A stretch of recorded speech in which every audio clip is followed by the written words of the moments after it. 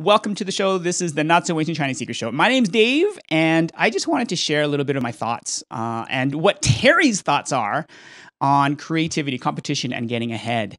And I'm not sure how many of you guys are Terry Crews fans. I wasn't really a fan, sorry, Terry, until he was on the Tim Ferriss Show. And that's a podcast that I've been listening to for years. I love it, recommend it.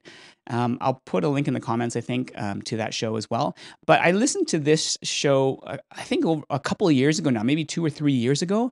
And then I became a huge fan of Terry. And besides knowing him as the original Old Spice dude and Brooklyn Nine-Nine, and now I think, America's Got Talent and all that stuff, like he's so famous, but he's also an artist.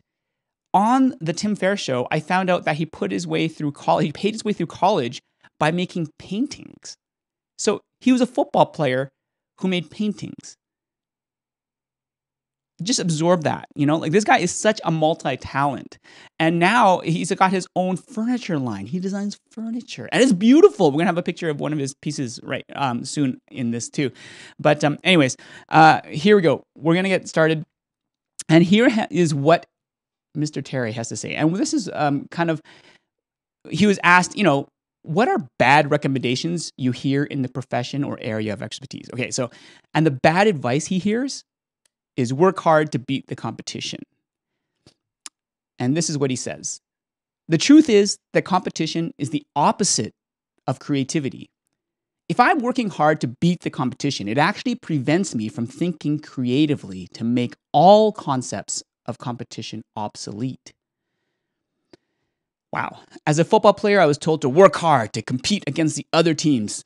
Some perceived future threats, new draftees, age, or injury, and even my current teammates.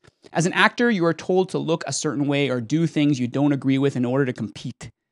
This competitive mindset destroys people.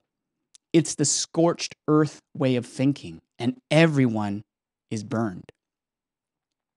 The truth is that you need the success of everyone in your field in order to achieve your own success. Creativity operates differently. You work hard because you're inspired to, not because you have to.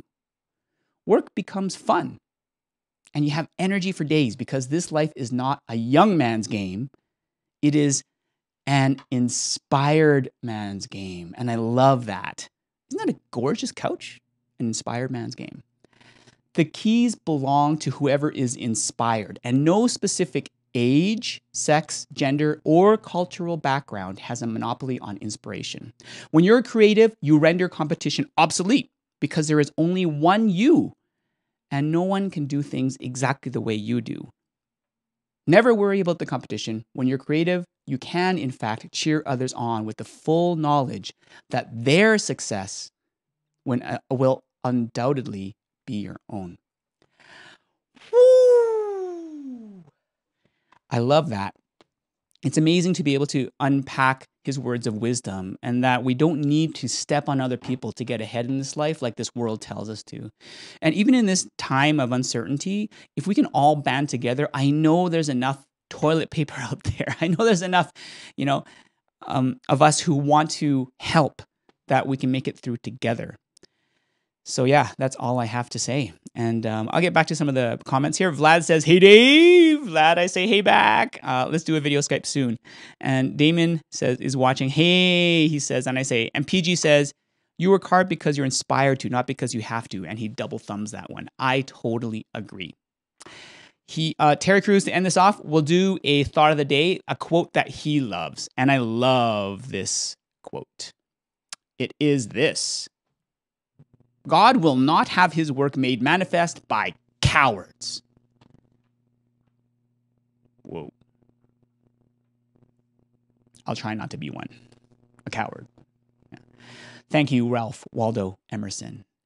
So again, I don't think I can do this daily, but I think I'll try to do this maybe 2 or 3 times a week, hopefully about this time, 11 to 12. So thank you guys for joining me. God bless. Watch out for each other, and I'll see you in the next video, guys. Ciao for now.